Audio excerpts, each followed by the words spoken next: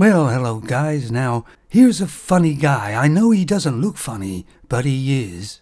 Now, when he was younger, he was a police boss somewhere or other, and his spouse's credit card got stolen on one of her rare trips to London. But he didn't report it. Why? Because the thief was spending less money on it than his wife was.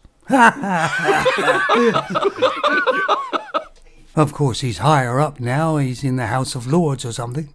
And when he told this story, everybody laughed. They thought it was a joke. But actual fact, it's the truth. And to prove it, I'll put a link to the news item down below. And I bet you the Femons don't find it funny, but men do.